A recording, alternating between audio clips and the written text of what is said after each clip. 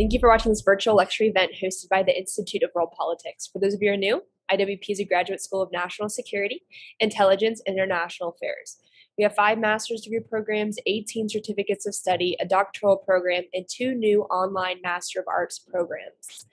If you're interested in learning more about us, please visit iwp.edu. This event is part of the China series sponsored by the Institute of World Politics. This evening, we'll be hearing from Dr. Mir Sadat. Dr. Sadat has more than 25 years of experience in private industry and government.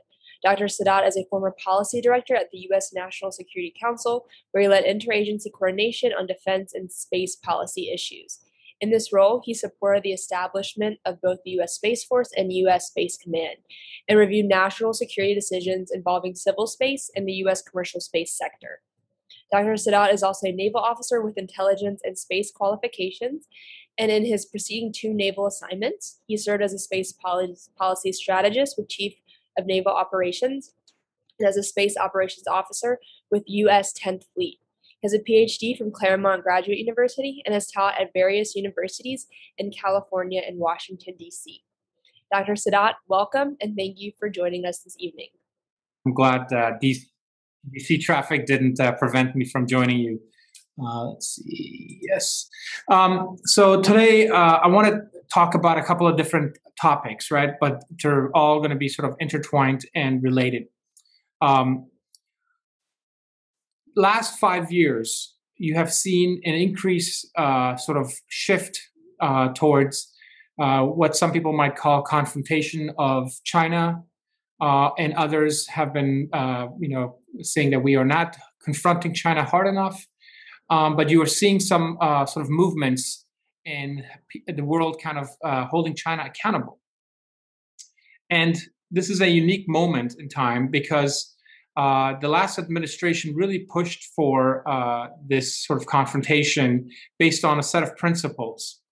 And so when we talk about confronting China, we are not saying we are confronting the people of China. We are not saying we are confronting Chinese culture or Chinese civilization. All of those 3 things are amazing things, right? The Chinese people are hardworking people. They're innovative and they're smart, and they travel the entire world, and they are productive citizens of the world. We're not talking about Chinese culture. Chinese culture is amazing. Every part of the world you go to, you will find a Chinese enclave, and they have their own culture, and they promote it, and the world benefits from it.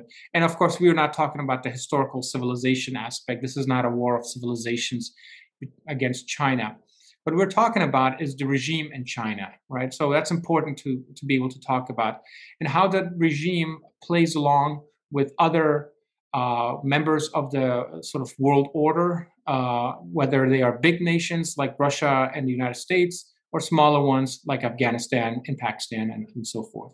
So this is something that we're talking about, and the last administration named it great power competition. A great power competition meaning that these are great powers, Russia, China, and the US, and they're competing across a variety of domains. And so when we say domains, we mean a specific sort of territory, a specific space that is very unique. So land, air, sea, cyber, and space would be the domains. And so we see a lot of competition with these great powers, strategic competition, this administration calls it. Strategic meaning that it goes all the way from economic, financial, to political and information, to military and intelligence, right? There's a competition in each of these domains, and who will be the dominant force in that domain, and who will be the supreme power in that domain, and who will be victim.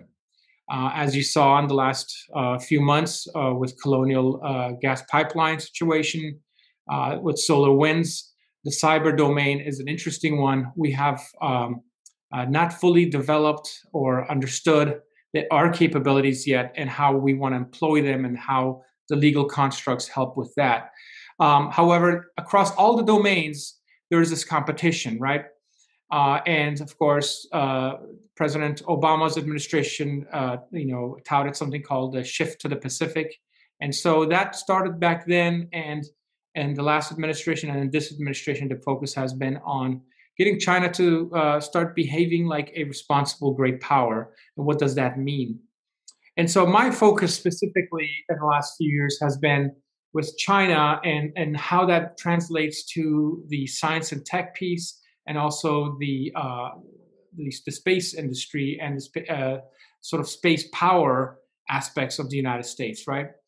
And so when we say that a nation is a space power, what we say is that that nation employs all of what we call the national instruments of power, which is diplomacy, information, military, economics, finance, and legal or the law enforcement aspect to project their nation's power into a domain. So if you're a sea power, you do it into the sea, and if you're a air power, it's into the air, and space would be into space.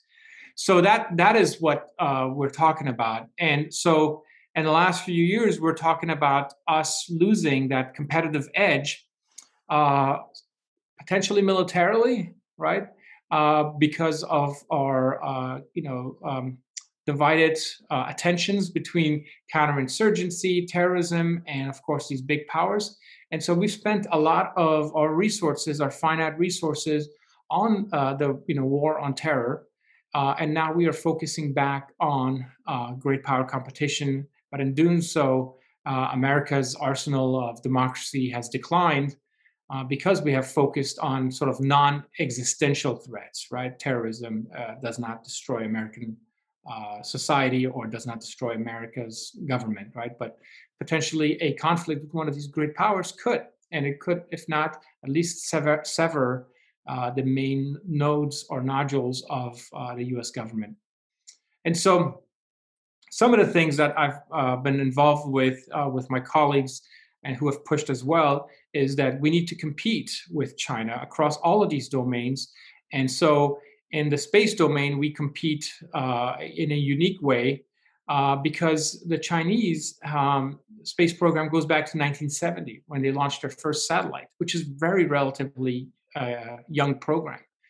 And of course, just last week or so, they talked about how they want to put the first human feet on Mars, right, on the Martian planet. They are very ambitious. They're very hardworking. They have unconventional means of obtaining intellectual property. Sometimes they pay, sometimes they steal, right? And so the United States must compete with this Chinese space power. And in doing so, the United States needs an ambitious vision. It needs a vision that can compare with the Chinese vision. The Chinese are very lucky in that they can project out 25 to 100 years into the future and say, this is where we'd like to be. The US, of course, we have a election cycle, and whoever is elected into power can sort of set the tone. And same thing with the oversight committees in Congress. They do some control there. And of course, we have fiscal constraints, right? Every September 30, the government runs out of money until Congress appropriates more money for it. So these are sort of some of the constraints we have. So a lot of us have called for a multi-administration, a multi-year, maybe even multi-decade US space vision, so that every administration that comes along can feel like they are part of it, whether they're Republican or Democrat or other, because this is a US vision. This is not a Republican vision or a Democrat vision. This is an American vision. And so in that sense, we are a little bit tied to how we can maneuver. And so another area where we are hampered is the relationships that we have within our government are constrained in such a way where there's sort of no collusion between the government, right? So national security is bifurcated from civil space. And of course, the two are bifurcated from commercial. And within commercial, there are other aspects. But when you look at China, there is sort of a bleeding across of each. And of course, their private industry is a quasi-private industry. A lot of them are front companies for their military or the intelligence services. So that's another area where when we compete, we don't compete fairly. And so, of course, a lot of complaints about, by our businessmen and women in the space industry and in the tech industry, saying, hey, the competition for global customers, the competition in the supply chain is unfair. Government, help us. And the question is, how and why should the government help us, and what is the right mechanism to help, so we don't disrupt and create another problem. And in all of that story, China is proclaiming, and in the past, China would have said, we will do this by the year 2020, or we will do this by the year 2010. And they've kind of failed miserably. But in the last 10 years or so, they've been hitting the mark pretty well. So just recently, China claimed that they want to be the dominant space power by 2045. So that's a space hegemon. And of course, that should worry us, right? Because that means that we are then not a dominant force. And whoever is a dominant force in a domain kind of dictates what happens, right? And so the meteoric rise in the Chinese space program, their lofty ambition, their idea that they are already starting to build what we call a critical infrastructure, right? To space and to the cislunar, which is the orbit around the moon, and of course to beyond. They're building that critical infrastructure is of concern for us, because that means that China will be able to exert soft power on other nations and coerce other nations or entice other nations to their alliance. And this is very similar to the competition that we saw during the Cold War between Russia and the United States, the Warsaw Pact, and of course the NATO alliance. So something similar could potentially happen in space, and those economic dependencies that China is establishing would not just be in space, but would trickle down and affect how they are organized and interacting on Earth. And so that is an important discussion that we have to see. On top of that, this space race, differentiated from the space race with Russia, that space race was about symbolism, about ideology, which system is better, communism or capitalism, market capitalism. This one, while it has some of those flavors to it, is really about economics. It's about the economics that can be derived from artifacts and assets in space, right? Such as sort of the rare minerals that are on the lunar surface, on asteroids. Potentially, if we can extract, soil and artifacts from Mars, and of course the services and capabilities that space assets provide us, right? So in 1996, when GPS became a public good, that cost of a satellite phone went from $10 a minute to like a dollar a minute, and of course it kept on even decreasing. Now you pay a monthly plan that is cheaper than your hourly plan back then, right? And so this is the discussion that we are having. This is an economic race. By 2040, we are saying that the space industry will be close to $1 trillion. The Chinese are estimating that to be about anywhere between 5 to 10 times as much by 2040. And so this is the competition we are in right now in the new space race. That is not just about which system is better, but it's about which nations, entrepreneurs, and economies will benefit, and whose peoples will actually benefit. Now, as a member of the global sort of world, we want all of humanity to benefit, right? That is unfortunately not the way the Chinese look at the world. They look at it as to Chinese benefit before everybody else. I would say, yes, the US has an entrepreneurial mindset as well, but we have pretty much hey, let's make everybody rich in the process mindset, not that we want to hurt anybody else. And so the discussion then becomes, who and what if the Chinese get to the moon the first? What if they set up a base? According to existing statutes, we would have to allow other nations free throughfare to those bases. What if they don't? What if they drill and extract things from the moon, but then they destroy parts of the moon? Who's liable for that? What if they make it so that other other nations cannot go and extract things from the moon? What if there are collisions in space? What if there's a SOS call? What if there is potentially hijacking or cyber hacking of assets in space? These are all discussions that are sort of now becoming, uh, you know, um, uh, the discussion of the day. You might have heard about a couple of months ago or a year ago about a senator talking about pirates in space, and everybody kind of chuckles. But that is actually a reality. What if there is some kind of a piracy? What if it's not necessarily stealing of your goods? What if it's a stealing of your IP? Right?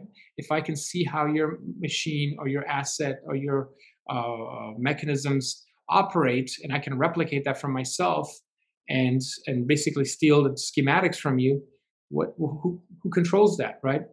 What if there's a crime that occurs in space? Who is responsible for apprehending that person or persons on Earth? Which U.S. Agency or department or service is the lead for that? And so that's kind of the big discussion, right, that we're involved in. And beginning of the year, Bruce Cahan and we wrote a report that stemmed out of last summer's Defense Innovation Unit, Air Force Research Lab, and the U.S. Space Force seminar on the space industrial base. And so we came up with a vision that utilizes a whole of nation effort, and also in that it's a unity of effort, right? Synchronizing across the entire government to compete with China, right? Compete with them at all angles. And also reforming our financial commitments, how we commit those things, and also organizational reforms, right? The United States has to have some kind of a interagency level for policy for space, for example. Right now, the Space Council that was running before is still there. The Vice President Kamala Harris, said that she will be the chair of it. However, the positions that are sort of the main drivers, the executive secretary, hasn't been fulfilled yet. And I guess they are still interviewing in the process. And so that is important. The US space supply chain is important. Why? What if duds or malicious parts come into our supply chain? What if we are depending critically on parts on China? Right? We saw what happened with the COVID-19 face masks that were being developed in China, and them raiding Chinese factories that were producing masks for the US and other nations. What if they do that with critical parts that we depend on? What if it's critical parts that can be tampered with later on while it's in space? So those are important things that we have to consider. Do we want to have our supply chain in vulnerable places, or do we want it in sort of the nations and the countries that we are aligned with, who think like us, right? They don't have to look like us, but they think like us. And why don't we diversify that supply chain with that? And potentially even move it to the Western Hemisphere, right? We have problems with migration. Well, maybe some of those can be resolved with a supply chain being relocated there. Counterintelligence issues and counterespionage, right? Counterintelligence being, other nations penetrating your nation's systems and people and your classified materials, whether it's NASA, DoD, or elsewhere. And of course, counterespionage, which is the IP theft of our nation's industry, right? That's an important piece. And of course, on top of that, China graduates more people in STEM than all of the United States combined in universities, right? So they just spam the world with STEM graduates, right? Smart people. But the US has a shortage there. So if the US is not going to hire or create its own STEM graduates to be incorporated into this S&T, science and technology industry, whether it's AI, ML, whatever, or space, then we need foreign talent. Where do we get that foreign talent from, right? And so that's an important discussion to have. And how do we grow that talent domestically, right? And of course, then it's applying diplomacy to level the playing field so that The international markets are equal and open to all, open and fair trade, right? And of course, the other discussion is, last year we declared our election system a critical infrastructure. The DHS, the Department of Homeland Security, has 16 critical infrastructures. And why is our space assets and the information that we derive from that not declared a critical infrastructure? Because 1 minute of interruption into that would send hospitals into turmoil, banking industry into turmoil. I wouldn't be able to even drive home from wherever in DC that I live. And so, what does that mean? And of course, then we are looking at something futuristic, right? Because the Chinese have already envisioned what they want to look like in 2050. Where do we want to even be in 2030, let alone 2050 or 2060? So that is something that we all have to sort of discuss and debate and be open to debating, right? And not just worry about keeping the machine going.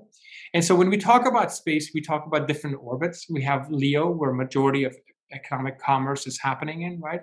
That is where the ISS station is at. It takes on a very good day and a good year, it could take you anywhere between 9 to 12 minutes to get to LEO, and it could take you longer, right? And an ISS trip could be as short as 15 minutes if it's the right day and the right time and the right month of the year, or it could take you longer, up to days, right? The moon, the cislunar, that area, that what we call sort of the XGO orbit, is like literally 3 days away from here. It'll take you longer to get there if it's not the right conditions, but it's shorter. It's the same distance as a drive from here, Washington D.C. to California, right? Think about it in that sense. So the moon has never been closer to the Earth in that regard. The fact that in the next 5 to 10 years, you might see private space stations happening in LEO, Hilton maybe with an infinity pool. It's going to be very expensive. Nobody probably listening on this call will probably be able to afford it. Hopefully you will. But those are discussions to be had, right? The trips into outer space. And so that is the LEO is what's in front of us right now. That is the one that is very congested, like those highways that we have at 5 o'clock when everybody gets off work. And you have to always be attentive to make sure you're not colliding, or in space we call it conjunctions. But the next phase is really the cislunar, the XGO orbit, and further we go into the solar system as we go into Mars. And so there needs to be an infrastructure built, and there are companies now that are discussing which part of that infrastructure they build, just like when Eisenhower built our great highways, right?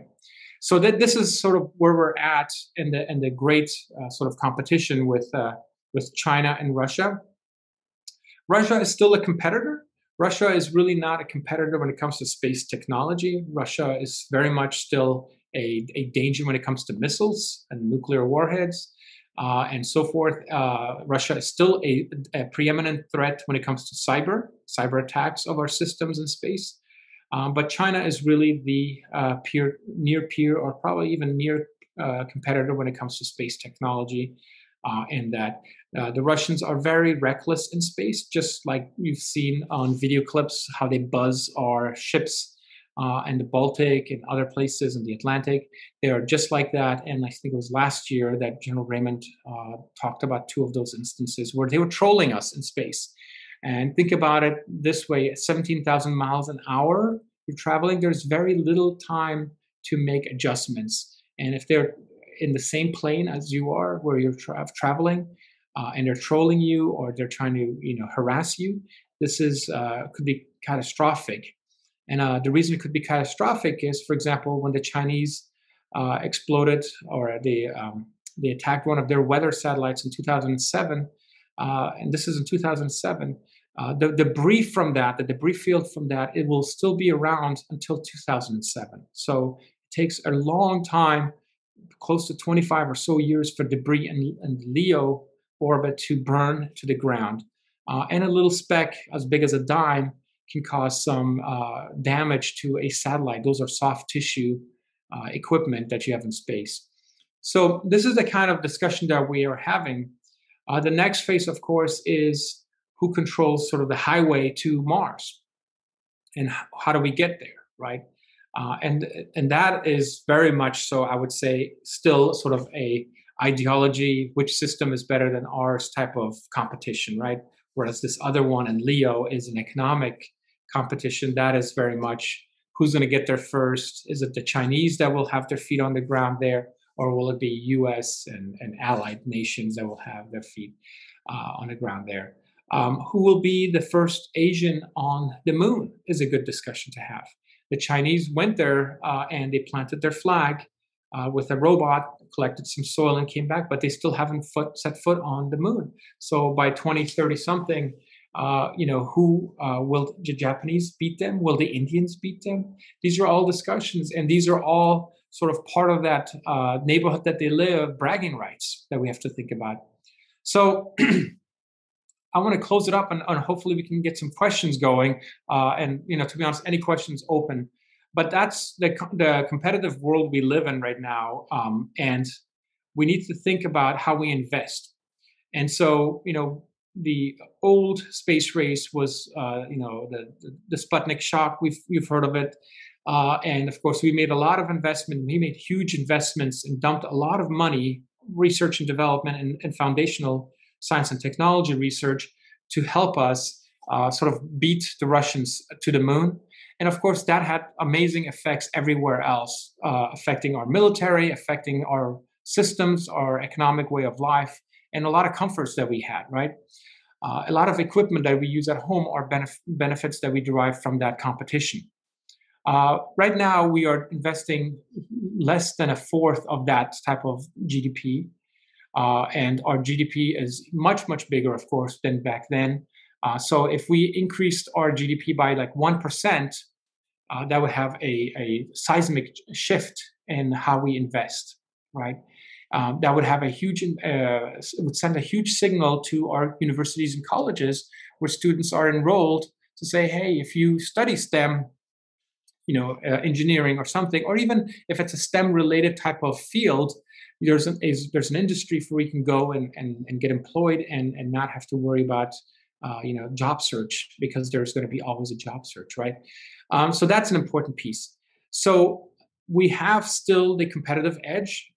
We may no longer be able to deter other nations in space if we lose that competitive edge. And so inaction on our part, just will increase our margins of error in assessing adversaries' conduct and how they behave.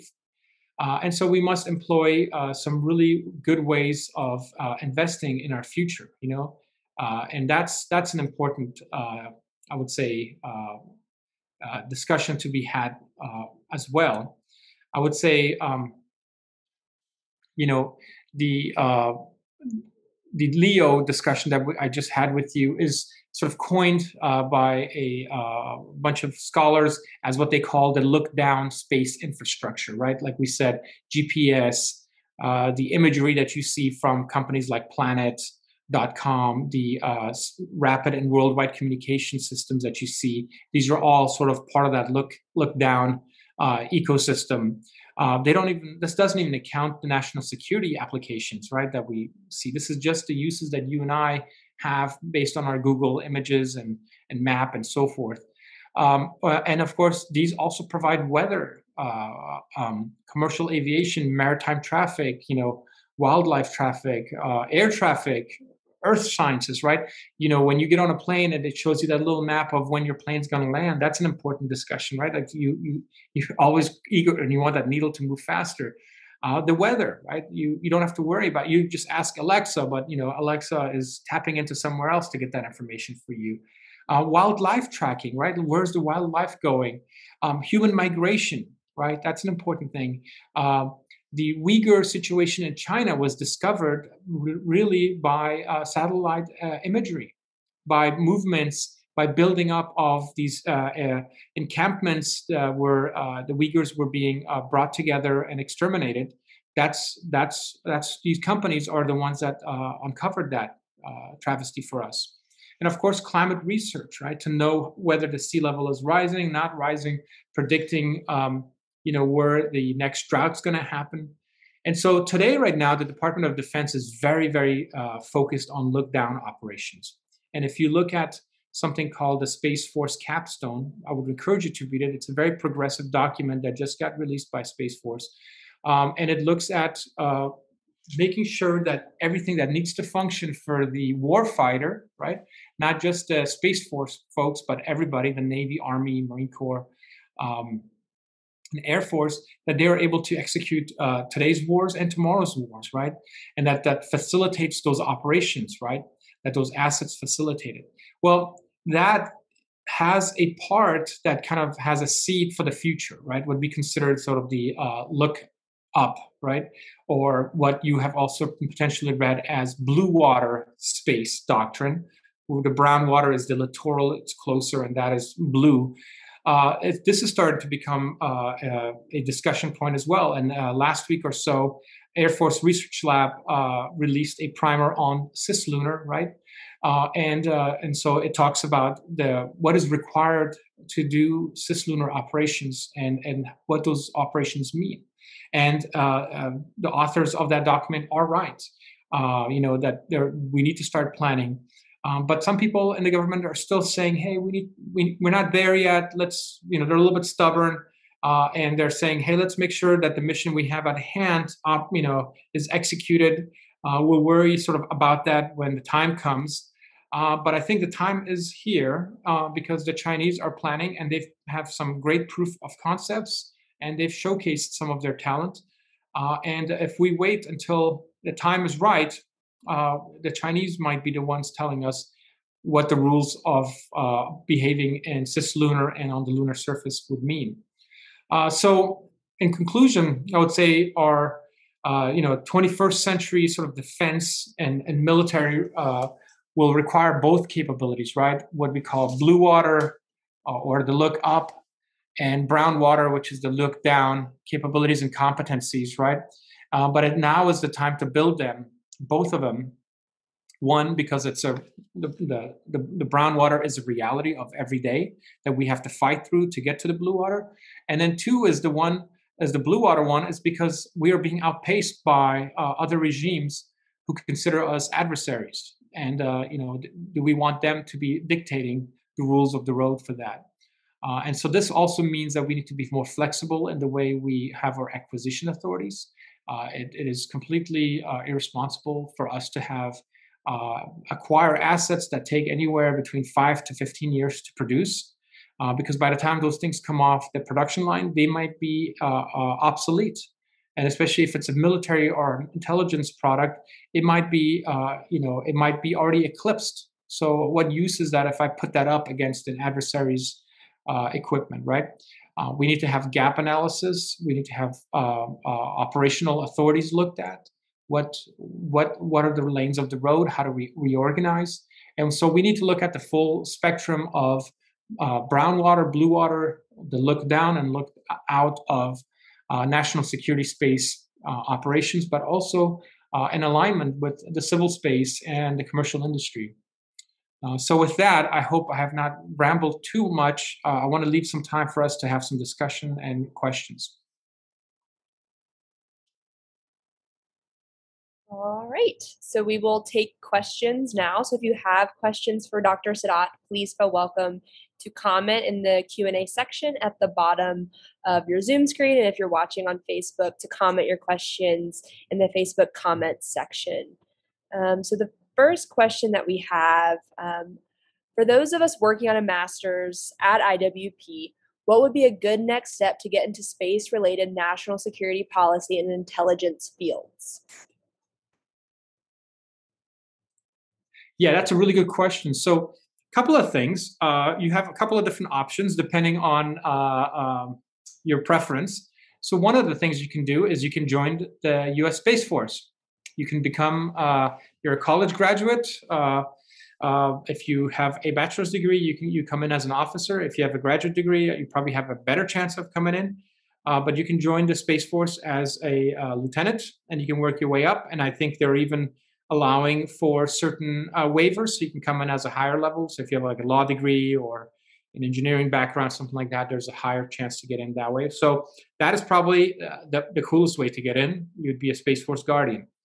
I would recommend, the other things to consider are if you're in DC, which most of you are, there are at least 24 think tanks and association, non-for-profits. Volunteer, get involved, even if it's, running an event or something like that.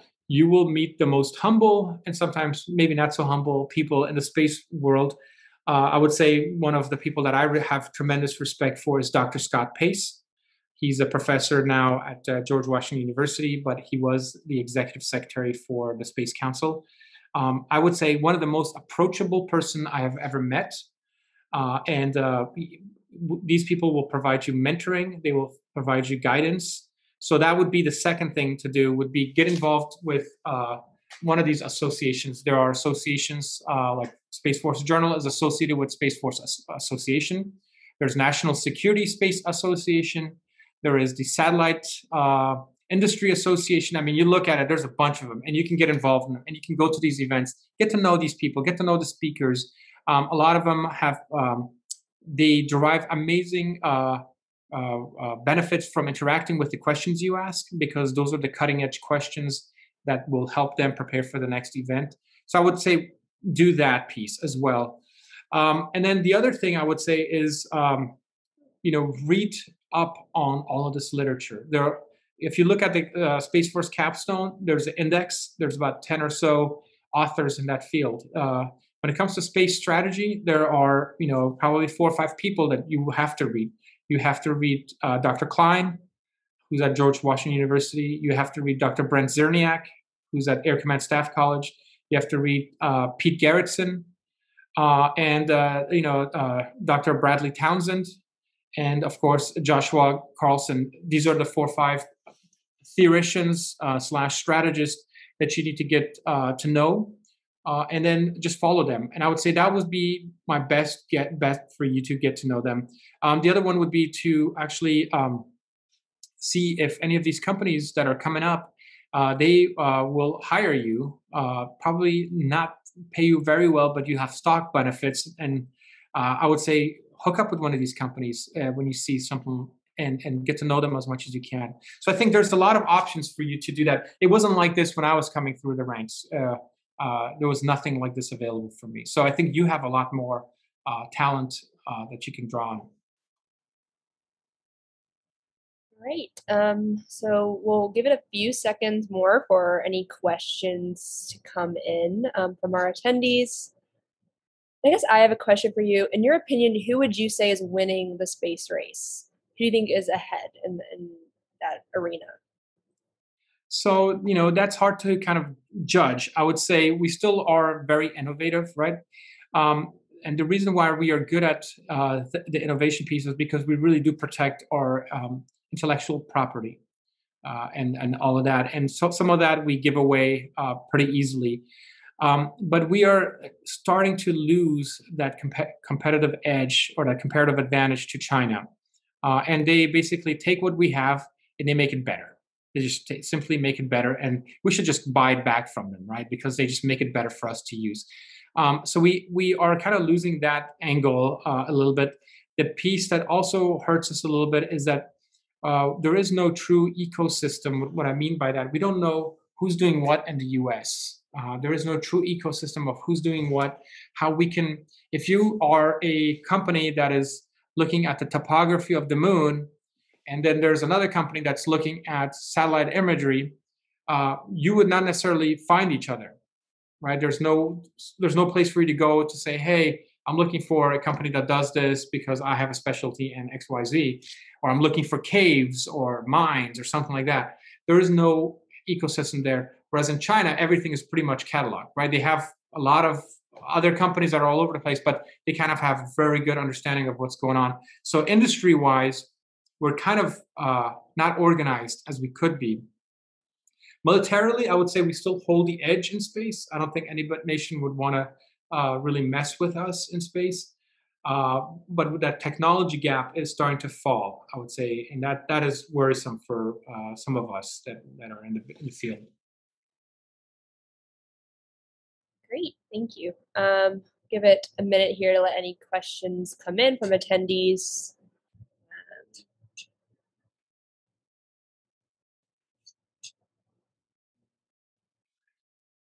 You got to have some questions. Come on, guys. I didn't want to speak too long. I can go for hours, but I cut this short just because I wanted to see what questions are out there.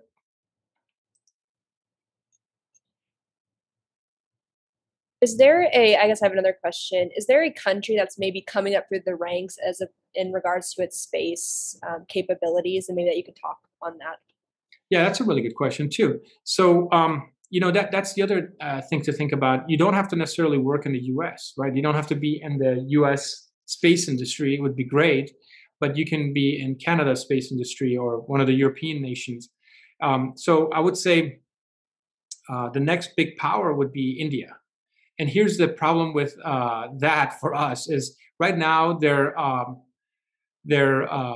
commercial industries are pretty regulated, right? The minute they deregulate that, we're going to really feel that because it's going to put a lot more people on the road, right, on the highway, and it's going to make potential hazards. It'll increase that, but at the same time, it'll give our companies that are out there competitors. And the Indians are very good at space. The only thing that I would recommend is they protect some of their intellectual property better, but they are very good in space, and there is no I would say limit to what they could achieve. And so that's an important discussion that I think that for U.S. policymakers. So if any of you are sort of writing papers or thesis, it would be to recommend that the U.S. government form a sort of a very strong bilateral relationship with India, not just because of the Pacific Ocean, not just because our Pacific Command was renamed to Indo-PACOM, but because in space they are reliable partners and they're very competent, and we just need to evolve them a little bit. That's all. I think that is a very good question. I would say in Europe, you have your traditional sort of Germany, France, the UK. Luxembourg is a upcoming player in that world. Italy is starting to make some headway. There's some worries that Italy may cooperate more with China, and so that would mean certain things that we wouldn't be able to do certain things with them if they did that. Thank you. And we do have a question here. How are space companies lobbying the government, and to what ends? That's a really good question. So space companies, when we were at the White House, they would come to us as well, and to the Space Council, and the Space Council would invite us from the National Security Council to come sit in on those meetings. So we never took those meetings, but they would come in and say, hey, certain regulations are that are on the books, or certain policies that are on the books are hurting us. Can the White House help us? So if it was a White House presidential executive order, which EO, you've heard of them, then that's something we can fix. Or if it's a national security related sort of presidential memorandum, that's something that we can easily fix. It'll still take time, 9 months to a year, to go through the entire coordination in the government. But for example, remote sensing, right? These companies came to us and said, hey, there's some restrictions on us, and if we don't participate in this, then other nations will become the dominant, and those nations are not necessarily friendly to the US or our allies, and so they will sell imagery and information of where our potentially troops and other sources could be in the world. But we are red-blooded Americans. We will help the American government and make sure we are sort of unified. And so when we looked at that, at first, I'm an intelligence officer. I said, no, that's not good. You shouldn't be doing that. And then later on, I said, you know what? You should be taking over the global market, because you and our allies should, because you understand what our concerns are, right? And we don't want to cede that to a nation that is rogue, that just will sell everything. And so from that standpoint, for example, companies come and lobby, and so that is a successful lobby. that they come to the White House and they ask for certain things for consideration. Of course, most of that does involve interagency coordination and so forth. And then, of course, to the Hill, which I've never worked on the Hill, there's restrictions, of course, but they will go to the Hill and they will propose even legislation to the Hill. And there's right now, I think, over a dozen or so different types of space legislation and acts before the House and the Senate that you can look and Google through. And it's written because some company somewhere or a consortium or a group of people have approached a senator, and that senator's district will or a senator's state will benefit. And so that is some of that lobbying that goes on. But yeah, lobbying is going on everywhere. Just have to make sure you're registered. All right, another question here.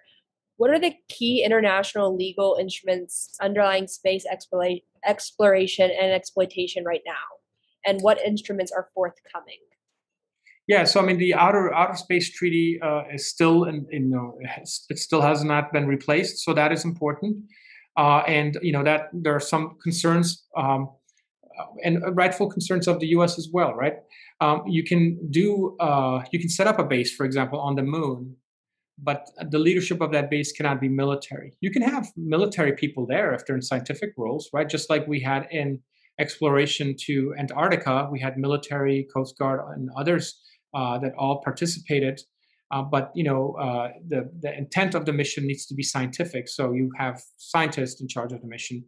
The idea of what is weaponization of space, right? That's an important discussion that needs to happen. And so, what is a weapon? Is a weapon the actual projectile, having a projectile in space that shoots another space asset or shoots down to Earth? Or could cyber be considered a weapon, right? Or could lasing and jamming be considered a weapon? Those are all sort of still happening to our systems. You can read the Defense Intelligence Agency unclassified report on the internet from 2019, and they have another one coming out this year about all of those sort of militarization of space that other nations have done to us. And so, of course, we will respond in kind.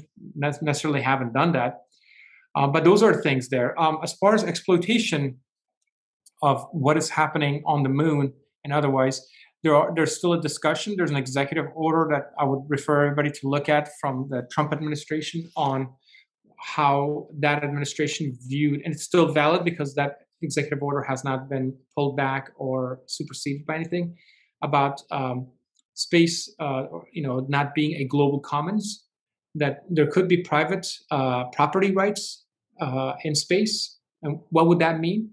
Does that mean you own a certain location in space? Does that mean you own or own a certain plot of the lunar surface or an asteroid?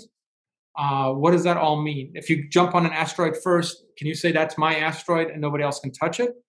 And then what happens if someone else jumps on it? Do you sue them? Right now in space, if someone violates a law, you really only can sue them for money, right? You can't sue them to take them to jail kind of thing, or other, you can't court-martial somebody, that kind of stuff. So those are discussions that will be, I think, had soon.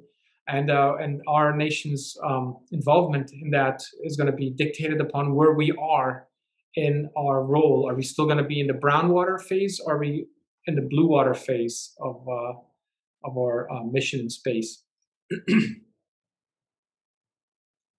Another question that we have here is, one of the reasons for establishing a separate space force was to consolidate the variety of agencies with a role in U.S. military space ops. To date, the Space Force has not been integrated with any of the 60 plus various such agencies. When will this happen, if ever? What are your views of incorporating the NRO as part of the Space Force? This person must be an intel officer. Okay, so here's what's going on with the Space Force, right? And so you have Navy transferring their space satellites, and then Army will do that as well. And there's going to be some lateral transfers that sailors and soldiers can join the Space Force. Of course, there's billets, right? How many can you take in a certain year and so forth. The Space Force is currently at 6,000, and approximately 2,000 of their reservists are still in the Air Force. Their fate hasn't been decided yet. So that needs to happen. And the question is, does the Navy, for example, give up all of its space talent, right? Do I have to leave the Navy as well and join the Space Force reserves? Do I have to join them or not? The problem here is that the Navy, the Army, all of the services have to present forces to what they call combatant commands. And so Space Command is a combatant command. So it can't just all be Space Force people there. It has to be Navy as well and other forces. So some of the other services have to retain some of their talent and some of their competencies while they give away their capabilities, which is their overhead capabilities. Now, as far as NRO, there's also a discussion about Missile Defense Agency, right? Like, why is Missile Defense Agency also not part of the Space Force?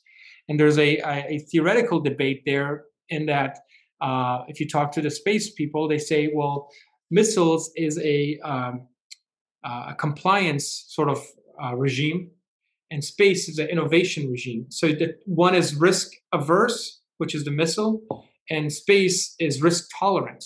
The two cultures don't jive. So MDA shouldn't be part of it. NRO is a very good point that you bring up, in that NRO is a capability of space, right? It's space power. They have the capability to launch. And why isn't it part of Space Force? It potentially should be part of Space Force, but when? Right now, Space Force hasn't, I would say, matured enough to be able to absorb that role, but I would say eventually it should, right? And then all of the non-DoD capabilities are really not within the threshold of Space Force. You know, that would then mean that parts of NASA would be militarized, parts of NOAA would be militarized, and so we don't want that yet. I don't know if that's a good thing or a bad thing. Oh, yeah, and General Deptula asks, what about NGA? Exactly. So NGA would be the same thing, General Deptula. I would say, NRO should be, in theory, part of Space Force because, sir, as you know, it's part of space power, right? It should be. The question is, can the Space Force operate and function with an extra layer of on their plate, right? Right now, do they have enough on their plate right now? Yes or no? NGA, I would say it's a little bit different because really they're doing exploitation. They're doing intelligence exploitation. They're buying the stuff. So unless the intelligence, the Space Force as the newest member of the intelligence community becomes more robust and assumes more of an intelligence function, I think NGA potentially should stay out. I would like to thank Dr. Sadat for joining us and all of you who tuned in here on Zoom and Facebook. If you're interested in attending other upcoming webinar events, supporting IWP, or applying to one of our graduate programs, please go to iwp.edu. Again, that's iwp.edu. Thank you, everyone.